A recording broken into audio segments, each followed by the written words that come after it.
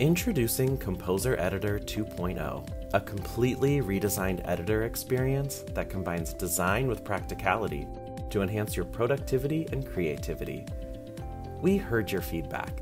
Composer's actions are too spread out, the options are overwhelming, and it's hard to see what you need when you need it. The new editor fixes all of that. A consolidated workbar displays the name and story details at the top. All primary work actions now appear in one location. A new two-pane view lets you easily review your story and metadata side by side. You can even collapse the tabs pane to view the story in full screen mode. We also improve the editing experience with all sorts of shortcuts and navigation options.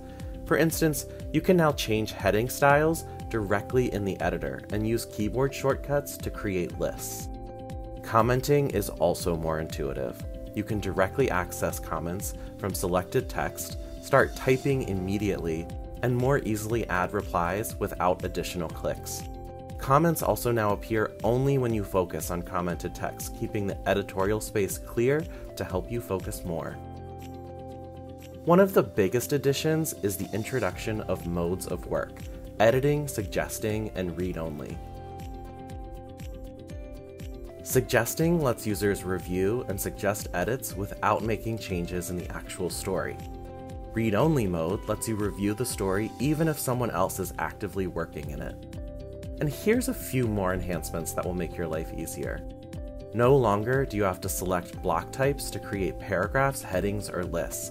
These are automatically detected based on the formatting options you select. Primary website and circulations are conveniently grouped together. We've removed extra revisions that were being created unnecessarily. Were you frustrated with dragging and dropping large content elements? We've reduced the height so you have more real estate to move content. And now you can cut and paste all content elements anywhere in the story body. When you change alignment, the float indicator updates in real time to show that the change is made. To create hyperlinks, you can simply paste a URL directly over the relevant text and the system creates a link for you, or use Command or Control K. And actions that used to live on the right-hand side now live in the editor's menu, centralizing all your actions in one place. That's just a preview of what awaits you in Composer Editor 2.0, but check it out for yourself in ArcXP. And as always, let us know what you think.